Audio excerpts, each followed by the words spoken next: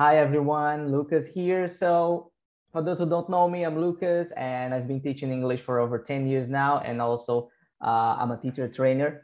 And this is my Ask the Expert series, which started on Instagram and now is on YouTube, okay? In this series, I interview different professionals in the ELT area on various topics. And today's episode, I have a very special guest. I'm really honored to have him with me today. Paul Seligson. He's going to be talking about the uses of L1 in the teaching and learning process. So that's going to be unmissable. Paul, would you mind introducing yourself a little bit very quickly, just the most important facts, Ooh, where shall I begin? Yeah, okay. I've been teaching for 43 years now, wow, which is a hell of a long time. And believe it or not, I still love it, which is the most important thing. And if I were reincarnated, I have a strange feeling I'd probably be a teacher all over again. Oh, so really? I've got so much joy from teaching across my life because I've been very lucky. I was a native speaker when native speakers were king. I had well-paid contracts in various countries. I started teaching in Algeria a year, then 2 years in Paris. Then I had 2 years in Cairo, and then I went to Venezuela for a year, did a master's degree in languages, I can't even remember, in English language teaching at Reading University in a long time ago, 1985. And then I went to the British Council in Valencia, where I was assistant pedagogical director for 5 years. We had 2,000 students and a lot of teachers, and that's where I really learned my craft as a trainer. Okay. Became a CELTA, a COTI, all those things trainer. Went all around Spain. Then what happened after that? Then I started writing books in 1990. It seems such a long time ago. 1991 was my first book for a publisher which no longer exists, ironically, Thomas Nelson, if anybody remembers them. Then I started writing English File, for which I'm probably best known, with Oxford. That was published in 1996, 97, which is 24 years ago now, which is a lot. And then I've mainly worked for Richmond since then as a consultant, author of handbook series, primary courses, secondary courses, adult courses. I also worked for the Cultura Inglesa in Brazil. I lived in Brazil for several years. I co-owned a hotel in Rio. I still have a house in Rio. I have a Brazilian wife, so I'm obviously very fond of Brazil. And what's happened? My most important change, which is relevant to today, is since about 2003, 2004, I've only worked on course books which are specific to a market rather than international course books. And that's primarily because I believe that you really should be able to get into the minds of the students linguistically, which is what the topic of today is, obviously. Yep. I'm much more confident. In fact, I only teach now in Latin America because I speak Spanish and Portuguese, and that's where I'm most comfortable. I'm French too. I've given lectures in Spanish, Portuguese, and French. I've done training in the 3 languages. I believe that the key thing really is, and this is the crux of our issue today, you have linguistic empathy. If you know the student's mother tongue, you are able to put yourself inside their head. All the research suggests that the most important quality in a teacher is empathy. And the key empathy, I believe, as a language teacher is linguistic empathy. When I'm teaching in China or in an Arab country or in Turkey or around the world, I never knew really what the students' processes were with regard to the mother tongue. I couldn't anticipate mistakes. I couldn't really work out what they were saying. And a lot of what my teaching was based on guessing or over-eliciting. Just keep eliciting and eliciting and eliciting until the student said, hallelujah. And when they finally say hallelujah, it's normally because they've worked out the equivalent in their own language. And again, that's the secret really of monolingual compared to multilingual teaching, because students, when do teenage and adult students suddenly go hallelujah? It's when they've worked out the equivalent in their mother tongue. And so you can't stop students. That light bulb moment, yeah. The light bulb moment is aha, it is, and they go back to that. They've got the The prophet, they finally, it's like a hallelujah moment, I call it. And the hallelujah moment comes when they've worked out the equivalent, I would say 80% of the time. So that's a long introduction, but effectively I've transformed from a multilingual class teacher, teaching refugees and so on in the UK, to a specialist in Latin America, primarily because I love Latin America and also I feel comfortable linguistically. That's awesome. That's awesome. I think I'm going to go back a little bit and just ask you, actually, that's my very first question. I've got a couple of questions related to the topic, of course, but this is my question now that you talk that you've been everywhere around. How did you feel about this nomadic life, like being a nomad and just moving 1 year here, 2 years there? Was it because you were always trying to find something adventurous and exciting, or was there any other reason for that?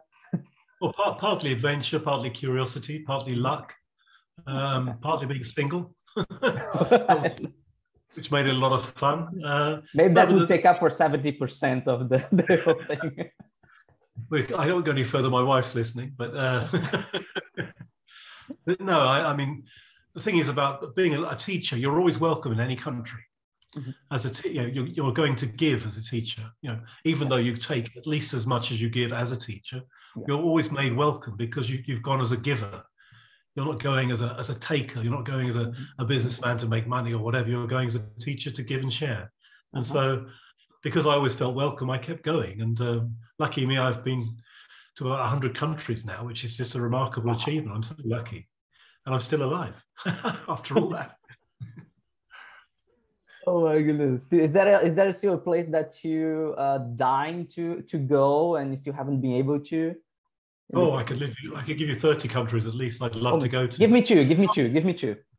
I'm curious about Japan because it must be so different from what I'm used to. Not to go as a teacher, but as a tourist. And my daughter's just been, well, a few years ago, my elder daughter's just been to India, and she came back sort of saying, "You have to go, Dad, just to see what it's like." So there's 2 countries for you. I'd like to see most of Africa, most of Asia, and the Antarctic. I'd love to see it. Why not? Why not? If I can live long enough.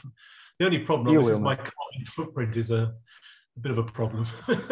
Oh yeah, we have to think about that as well.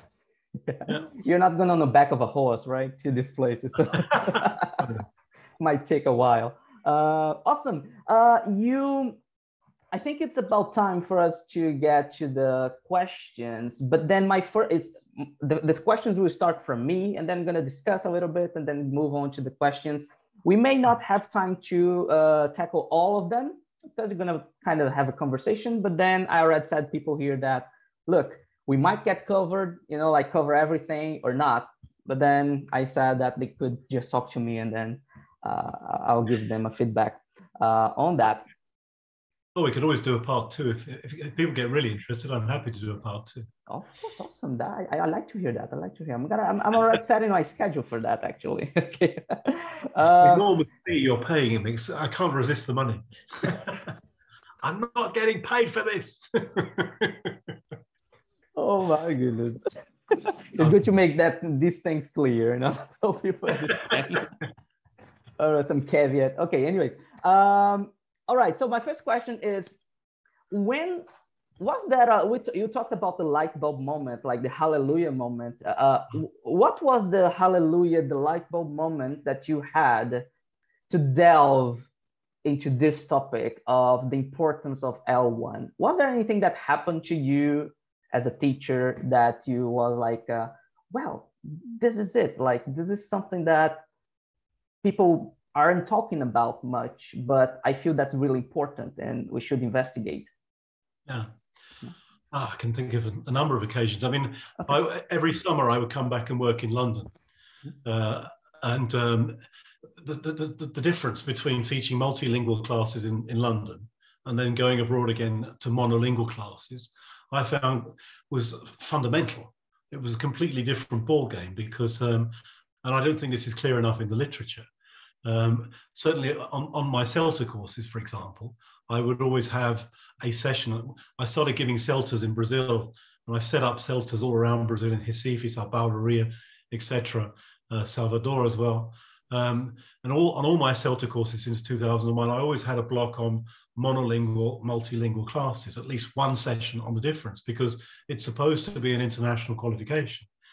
And teachers doing the course in Brazil obviously practice primarily on Brazilians, but it's an international qualification, and therefore they should at least have some notion of what it's like teaching in multilingual classes, although the monolingual classes are obviously the majority. And I don't think that distinction is made clear enough in the literature.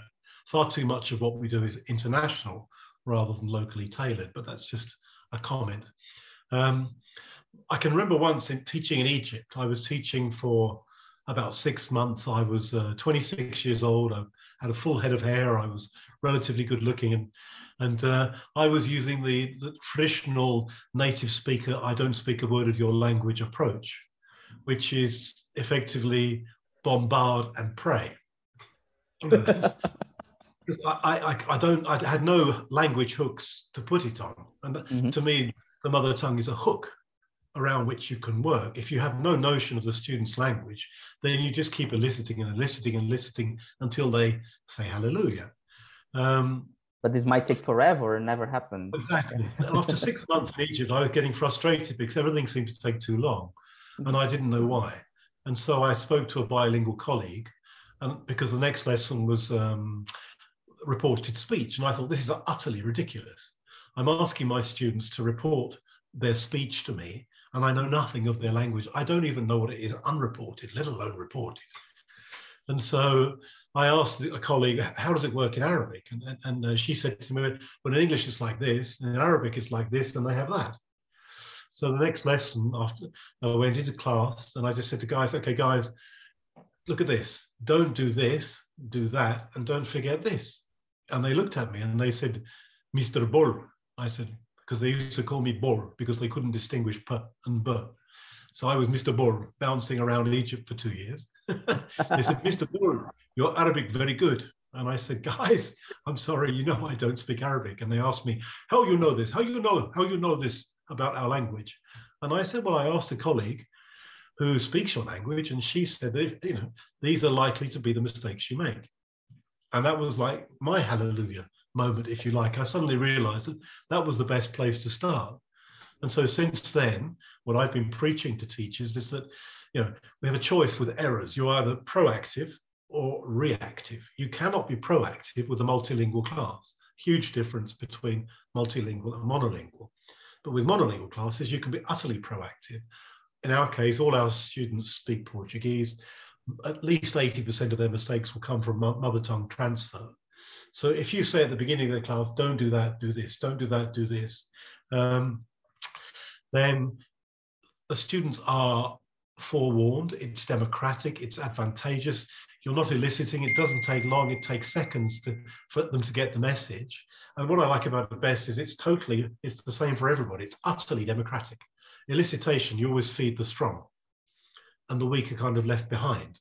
And you get this sort of, you know, students at various points of comprehension around the classroom. When you say, don't do that, do this, they all go, okay, immediately at the same time. So if you can get that done at the beginning of your class, then you've got the rest of the class to practice. And the most important thing that can happen in a class is practice. So that's my feeling. If you want to read about this, in New Roots, May 2020, I wrote quite an extensive article. I called it inductive, deductive, or seductive. And my seductive method is to begin by just laying out the bare bones of the errors you will make through transfer, and then flagging it up. I tell teachers to put this on the board, whatever your mistakes you know your students will make with whatever language is in focus, lexis, grammar, phrases, whatever, then flag it, put it up, corrected on the board. So the students have a reference point. Teaching online, I just have on my screen the same thing, what I call the common mistakes. Have that on the screen corrected straight away. So the students look at it, read, and I ask them, just have a think. You don't need to speak Portuguese or your mother tongue. Look at it. Where does this come from? Obviously from Portuguese. Don't do that, do this. And you've got a model for the rest of the class. And in the end, the student, when I correct the students, I just click my fingers and point at the model. No need for anything else. And by the time they've been with me 2 or 3 classes, they're all clicking their fingers and helping each other in pairs and groups, pointing at the mistake.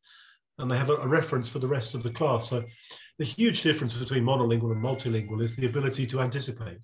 And if we're not anticipating based on our knowledge of the mother tongue, then we're doing them a disservice, and we're slowing down their potential progress.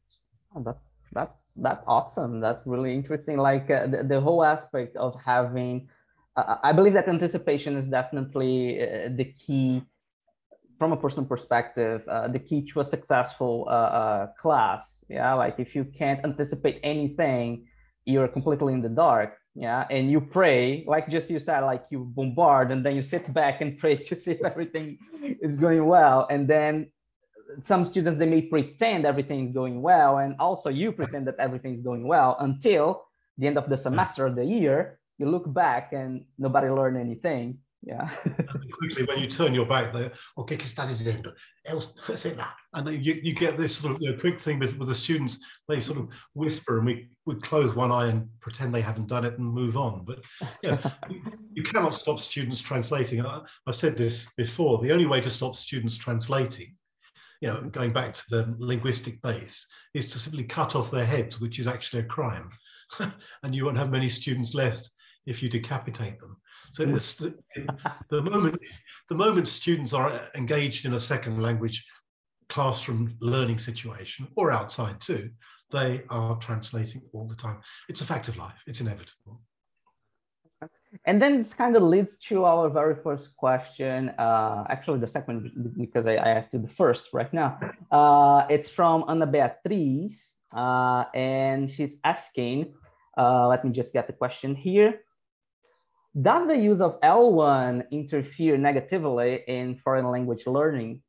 So it's like an idea. I kind of answered that in a way already. You can't, one, it's inevitable. Two, I mean, I don't need a two after that. It's inevitable. So we just have to live with it. It can, of course, it interferes in terms of accuracy, but it can also be hugely beneficial. If you speak Portuguese or Spanish or Romance language, French, Italian, Catalan, Romanian, etc., then you're speaking one of the 10 closest languages to English in terms of lexis, at least. 58% of English comes from Latin. So when you think about that, where does Portuguese come from? From Latin. So there are thousands of words and lots of suffixes, which we should be teaching sooner to our students, which you can build upon, and the students can quickly assimilate many more words more quickly because of their mother tongue. So of course it interferes because you can't get rid of it. Of course they go back to base, but at the same time, we should be celebrating with our students. Thank God you speak Portuguese. Imagine if you came from a more exotic language background, you wouldn't have this advantage. And something I've just been touring Mexico, lucky me. And the key point I've been making is that an A1 Latino or an A2 Latino or B1 Latino has nothing to do with an A1, A2 or B1 Chinese or Arabic speaker. They have huge advantages. They're not level in any shape or form. They have access to a lot more words. They can read well above the level. They've got a lot more in their subconscious they can bring to the front if we help them with pronunciation and so on. So, and I have one of my criticisms of the Marco is it doesn't accommodate this remotely sufficiently. Our students are way ahead in terms of passive knowledge. And Portuguese grammar is more similar than different from English for a start. So you've got all this huge base upon which to build. So dragging them through an international textbook which ignores these advantages is by no means the best way to teach adults.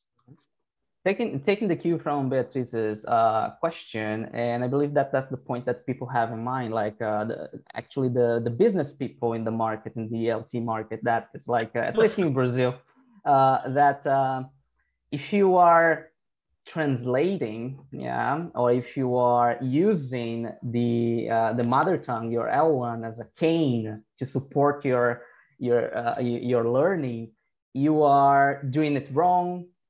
You shouldn't be doing that at all, because it will damage your learning or some sort of that. But the point is, how do we know that it does and it doesn't? Like, do you have already collected too much evidence to say that, yes, supporting of the L1 definitely helps more than actually harms. Can you say that, or is it still? I'm sure one of my fundamental criticisms, certainly in Mexico, perhaps less so because Portuguese is nearer to English, so it's easier to make more progress in Brazil, is that the students are being passed up from A1 to A2, even up to B1, with inadequate English. I've been focusing, and I have a course book, which I'm sure I'll mention at some point, which is based upon the notion of early fluency. And this fits in with the paradigm shifts which have come in the last century. And monolingual teaching, no mother tongue, I have a gun, if you speak Portuguese, I'll kill you, that kind of notion was the bedrock of 20th century teaching. That was pre-internet, that was pre-English becoming totally global. Now, we're now teaching it's plurilingualism, bilingualism, and by definition, bilingual, you're learning the two together. They support each other. You can't separate them out. So a lot of things have changed. We used to try to produce native-like English. Now it's very much, translanguaging, bringing in everything that you can possibly bring in, your body language, your mother tongue, music, anything linguistically, which will help you get your message across. So it's a very different world now. And one thing I've been talking about quite a lot recently is globally there are about 2 billion people speak English now. 3/4 of the users of English are non-native, and you've got 1.5 billion Romance language speakers, all of whom almost certainly are going to be talking, are going to recognize if you like, the less native-like forms. If I give you a choice, if the students ask you, "Como se fala tolerar" in English? They say, how do I say tolerar in English? What would you give them? Would you give them put up with, or would you give them tolerate? And most international course books would teach put up with, because they have this notion of native speaker frequency. But the far more common form is tolerate. If you think about this 1.5 billion non-native, Romance language users, all of whom understand tolerate, plus the fact that we know put up with, students can't use complex phrasal verbs like that until at least B2, probably C1. So the whole thing has turned around. So that in itself, if you listen to a German talking to a Japanese, talking to a Brazilian in a restaurant, they won't be using complex phrasal verbs. They'll be using the more recognizable Latinate forms, which is a huge advantage for us. So my proof is just traveling around the world and listening to people in restaurants, airports, etc. People accommodate each other. People don't stretch. And what I find ironic in Brazil, if I observe a class, you have a native in the room, and the students say, "How do you say tolerar in English?" You can bet your life the teacher would say "put up with," because they'd want to show off that they know that form, no matter what the level is. Whereas, of course, you're much better off teaching tolerate. That sometimes more like that's how I say it, since I'm the native speaker. That's how I say it. When they get to B2, maybe bring in both forms, but at the beginning, there's no point whatsoever in introducing forms which are too complex when there is a simpler form. So, I mean, that's what I've been working on for the last 10, 15 years, and I'm utterly convinced, just through my own experience. And also what's really interesting is I produced this book, English ID, now in its second edition, fully digitalized, wonderful. Here it is. Okay. Which is entirely. You can just show it and flip some pages as well. Can I show? No, I mean it's just a marvelous course book. The only course book written for Latin America. 6 levels, awesome. Marvelous, guaranteed to teach 30% more vocabulary at each level than other courses. Ching. Oh, sorry, marvelous commercial. Accommodate this, because I'm not being paid. I feel entitled to do that. just show whatever you want to show. If you want to get a tour around the house, that would be awesome as well. I think you only have to Google my name or look on Wikipedia. It's all there. Yeah. I've completely forgotten myself because of the commercial break. You were saying about the using tolerate, put up with, and the native speaker in the classroom. Yeah. If you bring in those forms naturally and early, I would argue that students at most levels, in course book learn about 1,000 words. In my book, I claim to teach 1,300 at each level. Why? Because in the text you have much richer language, because I'm not hiding words like tolerate etc., etc., etc., explode, whatever the words are. I'm not hiding them because I know my audience. And what's interesting, going back to basics, when you plan a class, okay, you pick up an authentic text, a song, an article, something from digital media. How do you judge the level of it? You look at the text and you think, well, okay, we haven't done the third conditional yet or whatever. So you might think, oh, that's a bit tricky. So you look at it in terms of complexity, in terms of what they've already learned. But when you're planning a class, you're working from your knowledge of the mother tongue. As a teacher, how do you know what's difficult for your students? Through your knowledge, and this isn't spoken about nearly enough on teacher training courses. When you're planning your class, the first thing you do is go back to base. What's this in Portuguese? What's this in Portuguese? Then you go into class and say, forget Portuguese. And that's an utter crime, because what you've done yourself is entirely what you're not allowing the students to do. So we pretend the students don't do what we do to begin with. So I mean, there are so many contradictions in what we're doing. You plan through your knowledge of the students and their mother tongue, which is why planning is very different in multilingual classes in the States, in Britain, etc. And to me, that's the essence of the issue. We induct, the holy grail is induction. Don't tell them, ask. And whenever you ask, it's always the same students who answer anyway. The strong dominate and the weak have to catch up. So that's very divisive and slow. The standard classes where you say, read the text once and answer the questions.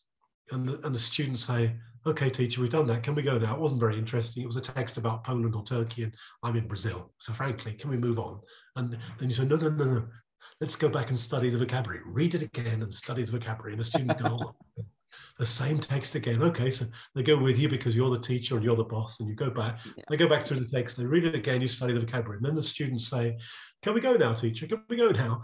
Anything but the text. They say, no. Now we have to read it again. The third time, yes, a third time. Why? To extract the grammar, which is exactly the same in Portuguese. What a waste of time. What a horrible route. And so you have to teach like that when you're teaching Korean students or Arabic students, mixed up levels. But when you're teaching in Brazil, you don't need to do that. That's so true. Penny says, one of my gurus, Penny I'm never quite sure. Thank you. Let's go for I love her to death, but I never know how to pronounce her name. Sorry, Penny. She says, in the introduction to her advanced vocabulary teaching book, she says you should use translation to teach vocabulary. At high advanced levels, because it saves time. If you know the mother tongue, you can elicit it, you can tell them. There's no point in dragging it out in the name of induction. What's the point? What you want them to do is use it.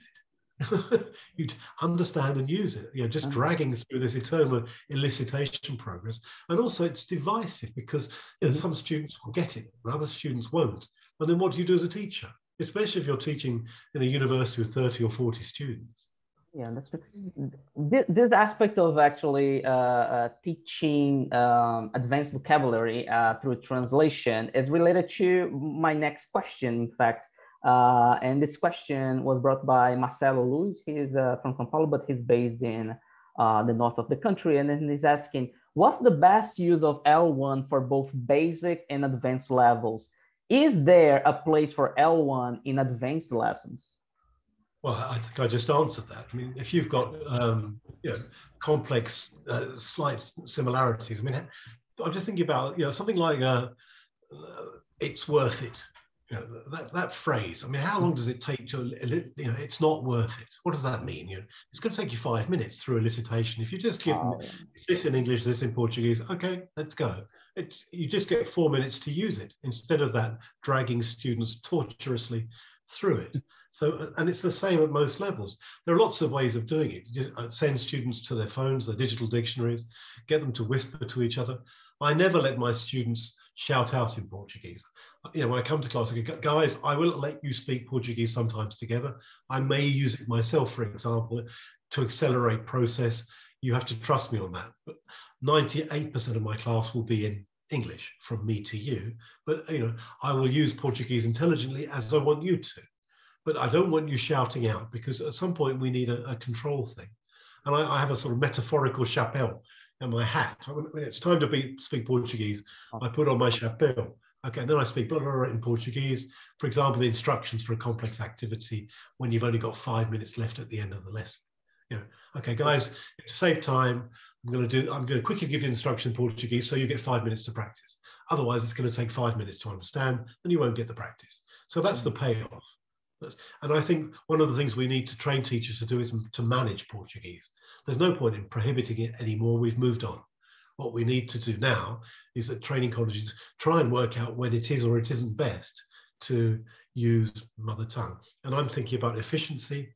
Class time is precious. You know, students are paying for that time. Is it really worth torturing them when there are other quick ways of getting things through? I let my students whisper in Portuguese. What does it mean in Portuguese? Okay, everybody happy. And you can see in a presential class, and that's the beauty of being back in the classroom. I was actually in a classroom again after 2 years last week. It was magic. That's awesome. Because you can feel what's going on. You know, all that sort of, you know, you can see from the eyes, the smiles, the tears. You know what's going on, and so you can you've got your hand on the rudder of the class, and in a sense you need that feel. You need that feel as a teacher. And a lot of it, as a new teacher, comes through trial and error. You've got to experiment to find different alternatives. There's no one way to do anything. And what's your take on certain schools and maybe teachers out there that they still insist in not using L1 as a tool, not as like teaching English through Portuguese? I think that we are not saying that. We're saying that using, as you said, intelligently the language as a tool, to learn. But some schools, they will reject these ideas completely, and you're just fine with that, right? Well, it's a marketing option, isn't it? I mean, if they choose to market themselves in that way, then they're kind of clinging to the 20th century notion, the hangover from the last century, but that's the best way to do things. There is zero research to suggest that banning translation is the most effective way to teach, certainly teens and adults, and I would argue children too, because people get lost, and they have a resource, a starting point, which they will go back to anyway. So it's a very blunt instrument, just saying no, no, no, no. It's not very subtle. And I think, we've had pedagogy for centuries now, and I think our pedagogy should be a little more subtle than zero, no, no, when it's actually a contradiction anyway. So, I mean, by all means, market it if you think it's going to make you money. That's fine. But then it's not the most efficient way to do things. And I think that students will translate come what may. So we need to find ways to work overtly rather than covertly with the language. Because they'll still be working, secretly with it anyway. Every time you look away, they'll help each other. Or teaching online, they'll have their phone just out of sight, translating everything as they go. And so, to me, it's pure marketing. That's your, by all means, if it works for you, that's your choice. But it's very difficult to argue that is the best way to actually teach a language. Awesome. Marina Cruz, let me see. Yes, Marina Cruz, she's asking, Paul, could you give me, let's put us, but okay, well, she said, could you give me personally some tips on how to use the L1 to teach complex grammar? That's quite direct.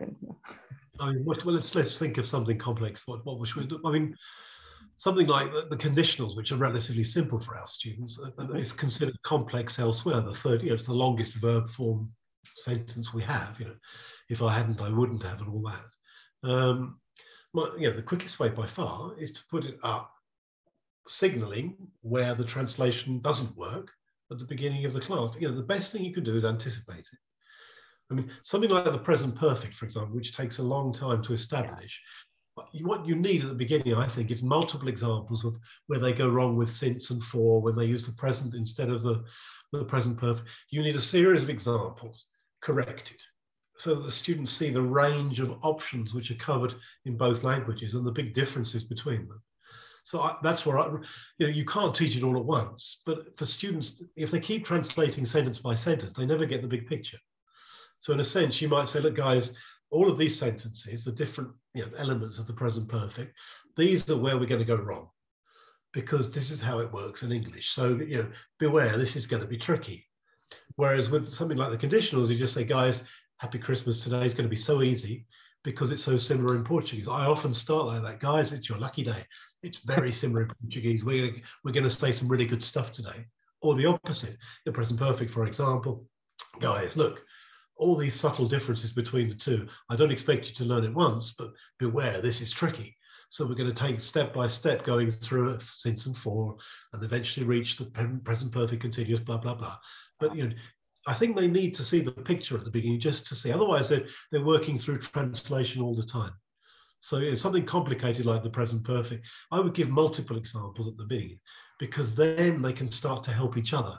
Because you can never control, which aspect you're actually practicing, because they all get muddled up in a text. So at least if the students have got, hooks, to me, it's that hook thing. Once you've put the hooks in place and the students are allowed to buzz and group work and pair work and help each other, you've got more chance of the students, helping each other onto the hooks. So I want more correct forms around more quickly, upon which to hang themselves. Not hang themselves, hook themselves. Sorry. That makes sense. I mean, it's also the other argument, which is very strong, that Hugh Deller talks about this a lot, is that translation is the strongest form of noticing. There's no better way to notice. But you don't need to translate verbally. What I do a lot is just say, okay, guys, look at that sentence, phrase, whatever. Think. Run it through in both languages in your head. Notice. Okay? Don't speak Portuguese. You don't need to speak. I'm asking you to think. It's a class. You're supposed to think. So try to have a little think. Take 10 seconds. Then maybe whisper to the person next to you what you noticed if they're low level. And if they can quickly whisper it, and you can pick up on that as a teacher. And then you know what to do next from the response in the eyes, the face, the buzz in the room, etc., etc. So my feeling is that's a good way to use it. But I mean, translation, I use Google Translate all the time. The other day I had to do an hour presentation. 15 minutes beforehand, they said to me, can you give the presentation in Spanish rather than in Portuguese, because the coordinators and directors of the school don't speak Spanish. So as quickly as I could, I ran as many of my slides through Google Translate. There were errors, but I mean, comprehensible. And I managed to put together in 15 minutes a comprehensible PowerPoint so that the people in the room could at least read the content of my talk, which allowed me to mix English and Spanish, because the teachers wanted to hear some English. So at least by having it on the screen, I had the text in Spanish through Google Translate, because that's all I had time for. And the teachers were I was mixing Spanish and English, just for fun. And also what I like to do is, I would put, every time it's a cognate, I'll use the cognate in English. So I should think it continue instead of continuar. And that time, every time I'm conscious it's a cognate, I try and mix the languages so they keep hearing English. And at the end, and in my slides when I'm teaching, I everything which is a cognate, I'll put in English. So I run it through Google Translate and then quickly change the cognates back to English. So they get a mixed text, which is really interesting. And I think, wow, a lot of this is in English, but I understand everything. There's nothing more motivating if you're teaching teens, for example. It's a great little technique. Awesome. That's awesome. Okay, I think that's what we can all copy exactly what you did and just start using it more in our classes. That's awesome. I believe that what you're saying has a lot to do with easing the pressure. Yeah, that's the first thing. Easing the pressure in the classroom, and so that people get comfortable being there for that class, for that semester, for that year, whatever. Yeah, I believe that was the first thing. And the second thing you said that I don't hear many people talking about it is having this time for students to actually think. Yeah, it seems that nowadays, I don't know if you agree with me on that, but it seems to me that everything needs to be in a rush. Yeah. Everything needs to be covered, and at the same time that needs to be covered well, students need to be having lots of fun, Yeah, that kind of fun that they are kind of running around, yeah, juggling, yeah, whatever, jumping through hoops, whatever you're doing, like a circus, a real circus. And and because of that, the result that they want seems to me most of the times, and then when I say they, I'm putting like this they in a very general way, they want is actually students to have fun only. Exactly. Yeah, that's it. If they are fun, we're entertainers. It's always been part of teaching, isn't it? Particularly commercial teaching, where people are paying. They're not going to pay. I mean, you're not like a trainer torturing somebody, a personal trainer, although sometimes it feels like it. But no, everything is, hungry, McDonald's. It's instant gratification. Our society is full of, wherever you look, it's instant gratification, and students want instant gratification. The other day I saw Black Friday, Babbel, learn a language in 5 days, and people still fall for this nonsense. It's a lot of it's to do with marketing. A lot of it's to do with the reality that people need to learn English ASAP to get to get a new job in a call center or whatever it is. They've got to get a level to work in a call center. So it's understandable because everything else is the same. It's not just language teaching. But let's be honest, what you can achieve, I think you can achieve the early fluency more quickly through cognates, basing than anything else. And I've done quite a lot of studies of polyglots. So in fact, I've been through every polyglot site I could find on the internet. And the key, I've got a list, which I haven't brought with me, but we could talk about it another time. The key things which polyglots say is you need to base your initial use of the language on fluency. Just go for fluency. Jump in, throw yourself in. It's all about fluency. It's not about accuracy. You need to express yourself as fast as you possibly can, and you need to be satisfied with that expression, or you'll give up. So motivation comes primarily from success. So, and the other thing they say is these people who speak 6, 7, 8, 9 languages. I speak 4. How did I do it? But, I learned French. Upon French, I learned Spanish based upon my knowledge of French, and Portuguese based on my knowledge of the other two. So I mean, and I concur with the polyglots who say it's all about cognates. Looking for cognates, looking for similarities, building on common ground, and that allows you to sort of branch out more quickly, and it gives you the confidence to think. I mean, I couldn't do this in Chinese or Arabic, of course, but we can and we should. I really think it should be absolutely stated in most of our work that, I as the teacher am reaching my conclusions based upon my knowledge of your mother tongue. You're doing the same. Hey, let's dance, rather than pretend there's anything else going on. The hard thing is once you open it's a slippery slope. Once you open the door to Portuguese in our case, then it's really hard to stop, which is why I train teachers, put on your hat. Now it's Portuguese. I'm no longer your clown. I'm no longer your model. I'm actually the accelerator here. I'm trying to cut through this crappy part of the class to get to the juicy stuff when you will be entertained again and everybody will be laughing again, because we've cut through it more quickly using a resource which we have. So my feeling is that in terms of entertainment, in terms of that side of things, I think it's an advantage because you can cut through and it's not entertaining to allow you to have a much more, a fun class as a result of your earlier comprehension and therefore better opportunities to practice. Have you faced any sort of, maybe teachers that you've trained and having this perspective of using the LLM as a tool? Have you had any bad comments on that from the trainees? Or? I've had people walk out of the room. I've had people reject me.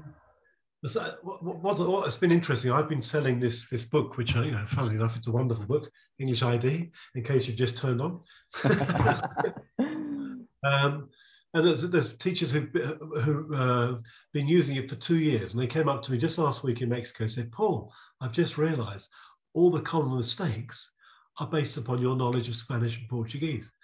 I said, you've been using the book for 2 years and you've just realized that. Teachers have a block. They have a mental block, which is that, somehow we've got this hangover from the previous century. Maybe it's the marketing, maybe it's the instructions from the schools, maybe it's the the expectation of the students too. It's a mix of factors, but it's teachers find it very hard to see the wood from the trees. But so what I do now is I go back to, how do you plan your class? It's through your knowledge of Portuguese. How did I plan this book? Through my knowledge of Portuguese and Spanish. That's why you see all these words which are not normally taught right from the very beginning. They go, and then they have their hallelujah moments. And they suddenly realize, I know what you're doing. But doesn't that mean speaking a lot of Spanish or Portuguese? And I said, well, have you been speaking lots of Spanish? No, I haven't. I've been speaking less because they understand more. Well, you see, the method works. So people, and now I realize that to sell my book better, I have to start in a different place, because it's quite a big leap for teachers to actually get on board with this, because it runs counter to a lot of what they've been told, like don't, or you shouldn't. Of course you should use the mother tongue. Of course we do use the mother tongue. It's just how often, how much, where, and when. Those are the key elements. And as I say, I'm not suggesting that teachers need to speak virtually any mother tongue themselves in order to actually use it intelligently. And that, to me, that's the key. You don't need to speak it to use it. That's the myth propagated by the publishers who want to sell the same book in Turkey, Poland, China, wherever else they can sell it. It's not a tailored method. And using a non-tailored method it's a lot of work for teachers. I mean, how long have you spent adapting and simplifying, you're taking the text out of the book, rekeying it, or adding in extra words to make it more interesting for your students, etc., etc., etc. One thing I hate is when you see books which have a glossary for cognates, and I just think, you don't know my students at all, because all these words you're glossing, they know these words. They're the same in the mother tongue. They just need help with pronunciation. They don't need a glossary. They need more pronunciation. And I think, again, that's a weakness in most course books. They don't give adequate pronunciation. Too much focus on meaning, not enough help with pronunciation. My course has more listening and pronunciation than any other course for that reason, because that's what our students need. That's true. So again, once you know your audience, let's be honest, if as a teacher, you're most comfortable when you know the group. And it's the same thing as materials producers. It's much easier to produce good material if you know your audience. When you're writing for the world, you're guessing. That's guessing. Wow, okay. Guessing based upon experience. It could be a really wonderful guess. I've written international course books, very famous ones. But that's fine. I've done that. Now I've moved into where I'm most comfortable, which is where I can bounce things back and forth with the students. I'm a much better teacher because I share that linguistic empathy.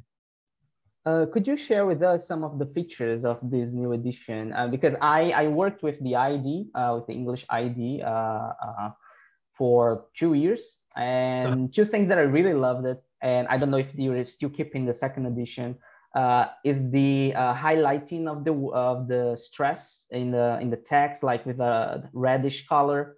Absolutely, yeah, that one, and definitely like the common mistakes box. Yeah, are you keeping those? Oh, thank you very much for asking me about my book. Absolutely, we've increased it now. There's a common mistake from Portuguese or Spanish, because the book is for Latin America, in every single class. So now I've increased it to there's 110 common mistakes in the first book alone, for example. The word stress thing, which I started doing in English file first, and then we carried on in English ID, is basically it's a wonderful expression of syllabus. If the stress is pink, it's a new word. So when you look at the class, you can see what's new, and the students can see it too. So it's much better value because it gives you more guidance. And if it's not pink and it's polysyllabic, then clearly it's supposed to be a known word, and somebody in the class should be able to produce it, or at least know what it means. If it has the pink stress on it, clearly it's new. And whenever you see a cognate, the first thing I say is, what I love to do is with English ID is, for example, you've got a text like that, quite long, maybe 300-word text for beginners, which most course books don't have. And I say, as soon as the students come to class, just look at the text, underline all the words which look like Portuguese words. In pairs, try to pronounce them with the pink stress, obviously helping you. Then do our mesmo de sempre, whatever you're going to do, teach the class, read the text, study the grammar, talk about qualquer coisa. And then at the end of the class, so just before you leave, go back to the words which you underlined or circle, and in pairs, say them better and celebrate the fact that you speak Portuguese.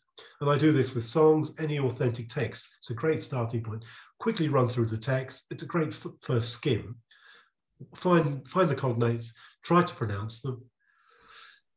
Any false cognates, maybe you can pick them up, but I don't worry too much about false cognates because there are so few. And then at the end of the class, just before you leave, go out of the class saying, wow, thank God I speak Portuguese. I just picked up all these words. So that's you could never be too happy to speak Portuguese, to be able to speak Portuguese, right? After the end of the class. If teachers haven't seen ID, look at the audio script. The audio script has 2 or 3 pronunciation activities every lesson. I mean, you know, an audio script should be a phonological. We should be helping with the phonology of listening. Yeah. And you can't do that with a black and white reading text. You need color, you need tasks, so the students can listen again and notice both spelling and pronunciation. To my mind, English spelling is just as difficult as English grammar, but where do teachers focus? Mm-hmm. We always go to the grammar, and the students are kind of left to swim with the spelling. So I've got spelling activities for pretty much one in every class, noticing a pattern which produces a sound. If you want to know more about the features of the book, a song line in every class, so we've got a pronunciation. Maybe at the end I could show you a translation activity with a song. I think I've got a transparency here, so let me know. I'll try and find it on the PowerPoint. Yeah. Awesome. Yeah, I have one last question here from Caroline Costa, and she works for a bilingual school. You know, the bilingual schools are just taking over the country. Every single corner there is a new bilingual school opening up. Seems that's a very good business. But okay, she's asking how L1 can be used to help children in a bilingual school. Can I show you 2 slides quickly, which might give you the answer? Sure. Can you see? I need to just share my screen. Yeah, I think that you're allowed to do it if you click on share screen. And screen just near the glass. Here we go. Yeah. Let me try. Okay, let's try this. Just go back to here. Okay. And then we're nearly there. Don't go away. Awesome. Yes. This is something for. Can you see that? Yep. So imagine you're teaching a class about the environment. Mm-hmm. What I do is just. Sorry, I haven't put any animation in, but imagine you're teaching a class, so just about the environment. It could be geography, it could be science, it could be anything. Just look at the text that you're using or whatever you're using and pull out all the cognates and put them on the board, ideally with the stress marked as we've just been talking about. And get the students just to try and pronounce them at the beginning of the class, see the words, and it contextualizes the words, and you can enrich the class so much by looking at that. This is quite high level, obviously, but thinking about bilingual education where teachers are teaching, CLIL, they have any content-based lesson. If you look at the text and pull out the cognates first, it gives the context, it gives confidence, and you can then use the words yourself. What I do is I slow them down, carbon dioxide. And I do the same with instructions. If you say continue, if you say go on or carry on, they say go where? Where is on, teacher? If you say continue and then say it again, continue. So I slow down cognates, say them once so they can understand, and then say them again more naturally. So carbon dioxide, carbon dioxide. So whenever you're working on the basis of cognates, say them slowly so everybody can understand. Distort them. Biodiversity. And everybody gets the message. And then say it a little bit more quickly, and then maybe a third time as fast as you can, just so students get comfortable with comprehension and then pronunciation. And you can throw these words in whenever you want to. So whenever you see a word which is guessable, then just say it slowly so the students can hear it syllable by syllable, and then speed it up. And then you can bring in such rich language at every level. I don't know if that answers your question. With kids, another thing you can do with kids, just very quickly, I should show you the song that I prepared because I know we're running out of time. In the very first lesson in my book, which is called English Idea, is remarkably good. I can attest to that, it is. There's a song in every lesson, okay? There's a song, And the very first song in the book is this: "When I see your face, there's not a thing that I would change," which everybody knows is, you know, I hope you recognize, not the, it's Bruno Mars. Okay. What I do is this: I ask students to translate it, not in the classroom, but for homework. Okay. So, and then that's what they get. No, sorry, I did this very quickly for you just now. It's not Spanish, it's Portuguese. In English, I ask them to count the words. So get kids to put it through Google Translate. Then count the words in English, count the words in Portuguese. So in Spanish, in English it's 23, in Portuguese it's 19, in Spanish it's 15. So it's fewer words in Spanish because they don't use pronouns, for example. Yeah, in Portuguese, you use more pronouns. And then notice the differences and highlight the difference. Those are the differences there. Those words are what you would consider to be the differences. And then find the connection. Every lesson in English ID, you have, there's a puzzle that you have to connect. Why did I choose that song line? Because it links to the topic, the grammar, the theme, whatever it is. And the students, there's always a puzzle based around authentic English in every class. But what you can do with Google Translate is fantastic. Notice this lesson I'm teaching you're and you are, because it's the first lesson. Okay, so I get them to notice the two forms, sing it. You're amazing, just the way you are, with a word. And of course, because, I mean, karaoke is the best pronunciation activity in the world. Yes. So they go, you are, and they get that intrusive W straight away. You are.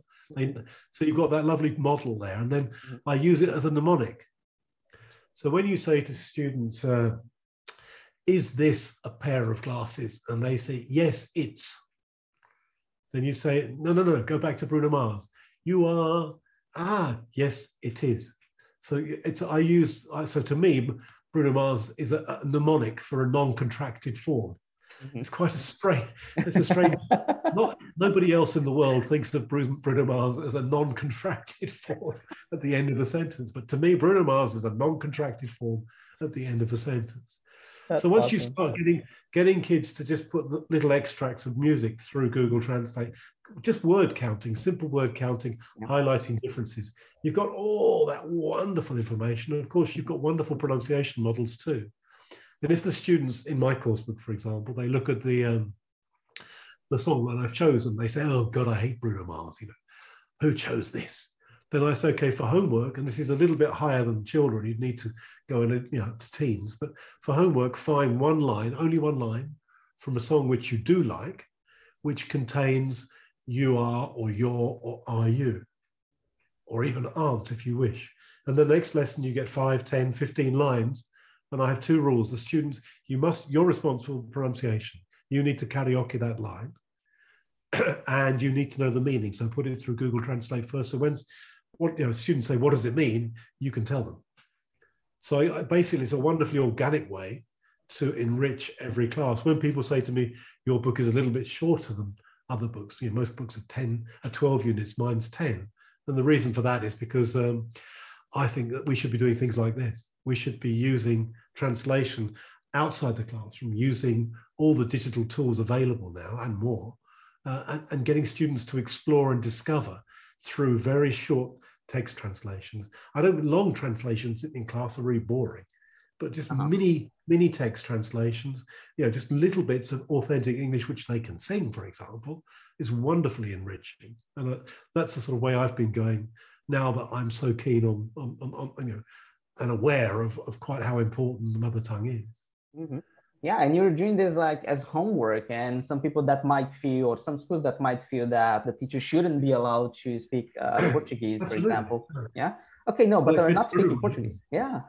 That's homework. You know, they're working at home. Yeah, it's not inside the classroom. Yeah. So, and they will do it anyways. It makes no sense whatsoever. If you think about it, it makes no sense whatsoever. The idea of prohibiting Portuguese outside the classroom is a total nonsense. Because, I mean, you know, I've got grandmother screaming and the kids running around and the television and my friends texting me in Portuguese. And then we say, think in English. You know, how on earth am I going to think in English when I'm surrounded by Portuguese and my first thoughts come to me in English? And do we even think in a language anyway? That's a topic for another day.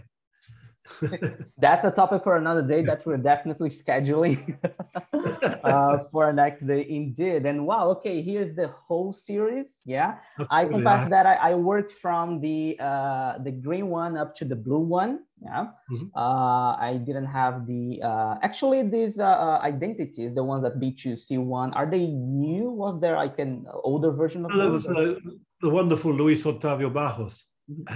And I wrote those things. I think it was I've lost track of time now. I think it was 3 or 4 years ago now. And they're the B2 and the C1 levels. And the approach is obviously as you get higher, the students. The whole idea of introducing cognates early is to give students more fluency, more confidence. So complex grammar and the heavy duty stuff, complex phrasal verbs, etc. I think the best place for that is B2 once they're already talking. Of course, you can drip in what they need. Of course, one of the key things I think in language teaching is we don't make sufficient distinction between what students need to understand, which is often native speaker like movies, music, etc., video game, whatever it is that their input is often going to include a lot of native speakerisms. And then what students can produce and what our Portuguese-speaking students can produce is much higher level at A1, A2, B1, etc., than exotic language background students whose mother tongue doesn't include all this commonality, if you like. So the B2 and C1 levels that's where I'm doing the polishing. That's where the hair splitting should come to. I don't care about in, at, on with beginners as long as they say something, and even if they don't say in, at, on, I normally understand. But all this, the detailed stuff needs to come in, I think, once students have the confidence to accommodate it. Otherwise, they're trying to accommodate the complex before they can walk. So you're brushing up on accuracy from. Accuracy. I've got common mistakes all the way through. You always need. You can anticipate accuracy, but you need to allow fluency.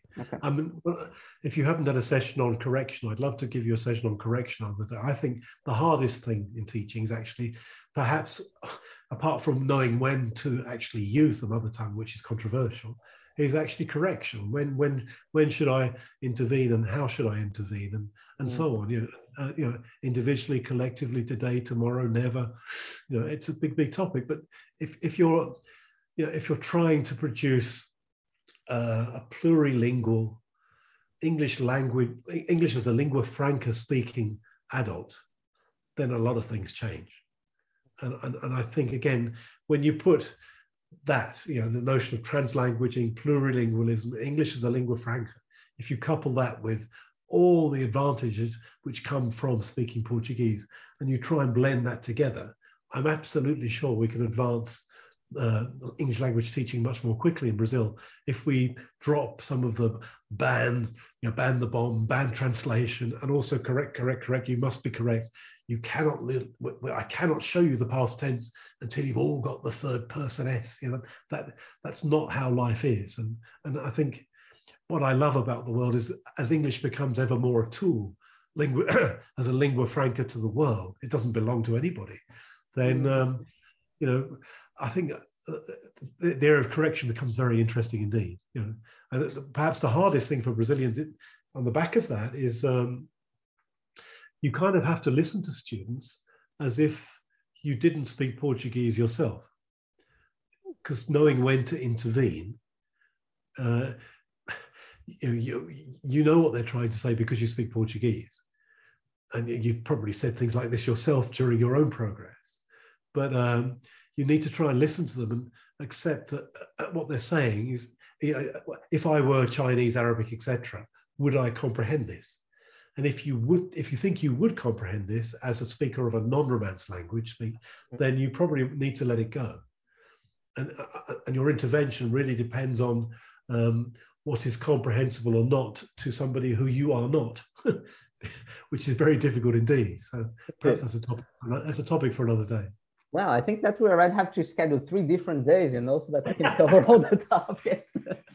Well, it's great fun talking to you anyway. So I don't get out of the house as much as I used to. So it's really nice to be able to let me free and speak. That's great. That's great, Paul. That's awesome. I think that there's a lot. Definitely would like to see the whole slides, but we're approaching the end, and at the end, I always ask. It's not a question. It's more like a piece of advice. If you could, I mean, you've already said tons and tons of things that could be taken as advice. Yeah, but you know that teaching, mainly in Brazil, you know the teaching context in Brazil. Like we're always too busy, too hectic. There's a lot going on all the time. And would you mind giving us some piece of advice, you know, to, if you could, to make the teaching life easier? Well, I mean, it can be like something, you know, obviously try, reject international methodology which ignores your student's mother tongue. Insist to the publishers that they. What's interesting, I think, is that the publishers produce a host of specific books for Poland, which is about 40 million people. Greece, which is about 10 million people. Except for Turkey, which is 80 million. They are very specific books for these markets, but they completely ignore, in the main, Latin America. Everything's dumped upon us. So I think we need to be more demanding and saying, you need to accommodate my students, not just a little glossary, not just an add-on, but go back to the publisher and say, if you don't give me something more specific for my students, I'm going to have to look elsewhere. Because I think Latin America's had a very rough deal in terms of, in my travels, I see the same book being used in 4 continents. And in the 4 continents, they do not use the same language that we do, which is so advantageous, Portuguese, for example. So that's one thing. I think demand more of the publishers because they're making a lot of money on your back. And I think that's quite important. Wow. I try to be more aware of natural process. What you do yourself is probably what the students are doing. When you're looking at a text, you're going through Portuguese. Of course, you're drawing on your experience, but invite students to do the same as you. Reflect, be more honest about natural process. I'm not suggesting people are dishonest, but we all know what happens. You don't think in English until at least C1. Yeah. And the vast majority of students are not C1. And an A1 student and a B1 student think in a very different way from each other, are very different creatures and need a very different diet. So, horses for courses, if you like, is what I'm saying. At each level, do what you think is most appropriate for the group that you have in front of you. Don't be, we have to cover this because it's in the book. No, you don't. You have to teach the people in front of you what you think is best next for them. Now, it's very difficult because programs are prescribed and tests are set. But I think horses for courses and courses for horses, whichever way you want to look at it, is actually the best thing. You're never the same teacher at A1 as you are at B1. And if you are, then you need to look in the mirror. Whoa. Okay. Awesome. I think that this is with these words. Have I offended everybody by now? Oh my God. But people will take the message and they will reflect. Hopefully they will reflect upon those and kind of try to change something that is inside. And then some people we know that they are not allowed to change much because they work for companies that may not, give them room for some things, but there are some bits that can be changed, right? There are some bits that can be introduced. Yeah, I think at least, at the very least, look at the train students to use digital tools better outside the classroom. Mm-hmm. Because at least that, if it's absolutely forbidden in your context, then at the very least, use translation, digital tools, etc., etc., etc. Again, that's a topic for another day. But as best you can outside the classroom, so that students are at least getting the complement of that natural process and seeing the wealth of resource which Portuguese can bring. They need to see all these words. What's really interesting is the higher you go in language learning, if you follow the standard native speaker frequency route, rather than facility, I choose to blend facility and frequency rather than just go for frequency, because frequency is a nonsense in terms of if you marry it with Portuguese. The other day I saw, what was the word? Federal is supposed to be a C1 word. I mean, it's just federal. You're not supposed to introduce the word federal until C1. What's the name of Brazil? What's the full name? Isn't that Federal, you federal? mean? Yeah. Same. No, but these words are hidden because by criteria which are being imposed, for the wrong reasons. Yeah. I'm getting lost in my thoughts here. What was I saying? Oh my goodness. Okay.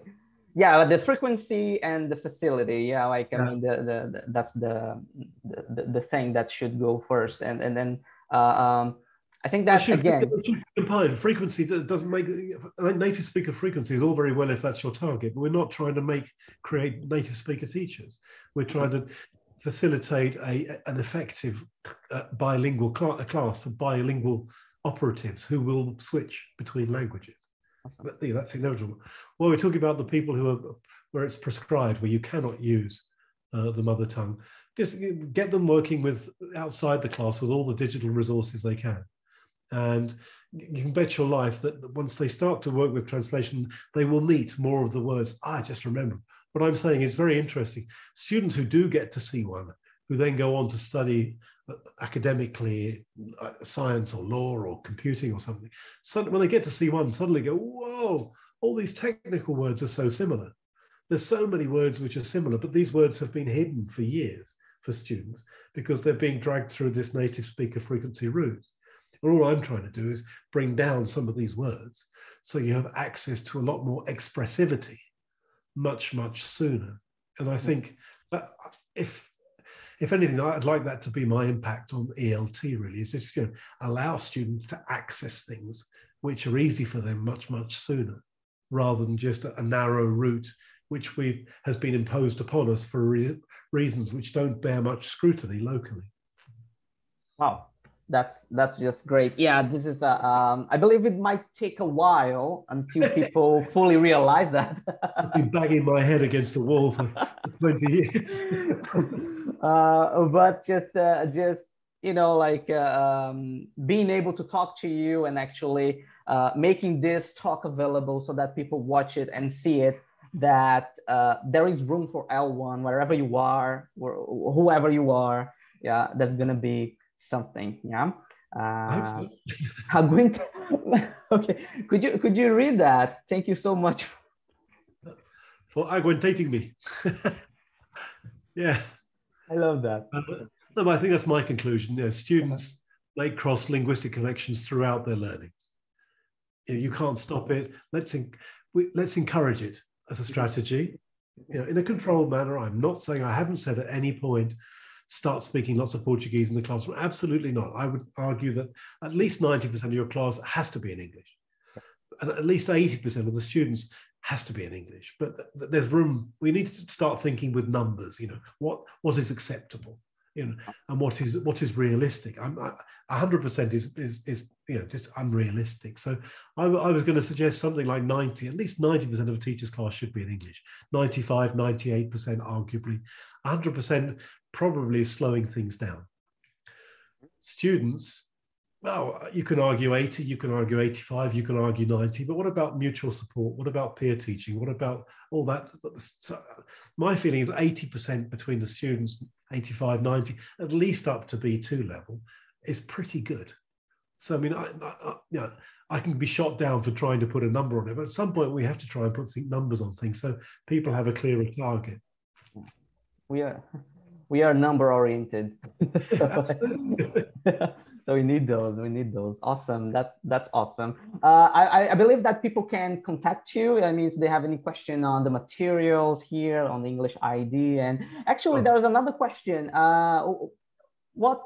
What are you working on at the moment? I mean, is there anything coming up new in terms of publishing, in terms of articles? No, I've written various articles to support this, which I'm happy to share with people.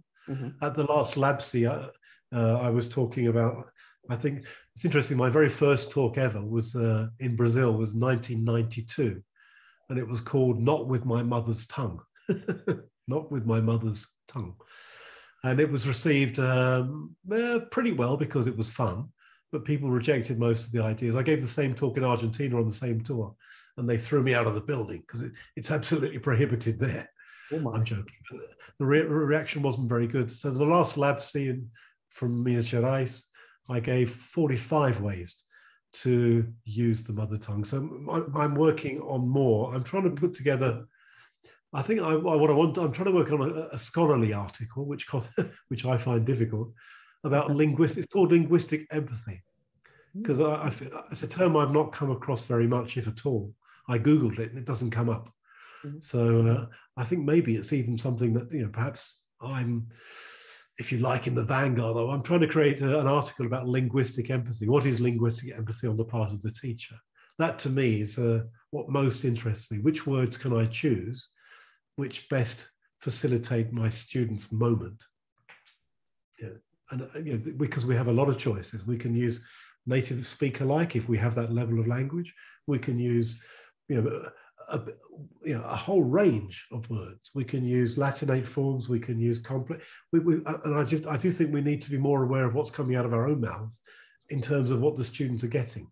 Of course, they need to comprehend, but then what they can produce isn't at all at the same level. And I think that's what interests me. Horses for courses. That's awesome. Okay, so I'm dying to read your article whenever it's published and finished. Writing. And I'd also love to schedule maybe when our schedules are freer and less busier, another meeting to actually, I kind of counted 4 different topics for 4 different days. So who knows, gonna have more Paul Seligson here in the series. Whereas I'm thinking of creating out of these sessions like a podcast, so people have requesting podcasts, because there are some people that are, like they can't watch videos all the time, then they would be just listening to those. So this is something that may come up next year as well. Next year, just a few updates. Next year, I'm starting in January with another guest. Probably we're gonna have like a Fernando Guarani with me. Yeah. Hi, Fernando. And we're gonna be talking about something that is still settling. It's on the way to be settled by the end of this month, and then I'll have like the whole program for the semester available in the beginning of January. Okay, so who knows, gonna have your face again, next year. So well, I promise to wear a different shirt and a different background. Different background, yeah. My background, this background here, actually I'm not in my office, I'm using my daughter's room today, but yeah, that's how it is. This is hiding my dirty laundry. Oh my goodness. So guys, thank you very much, everyone. And I hope you guys enjoyed this video. And Paul, thank you very much for taking some of your busy time, to be here with us. Ciao, gente. Thank you very much. Nice to meet you all. Awesome. Bye. See you, everyone.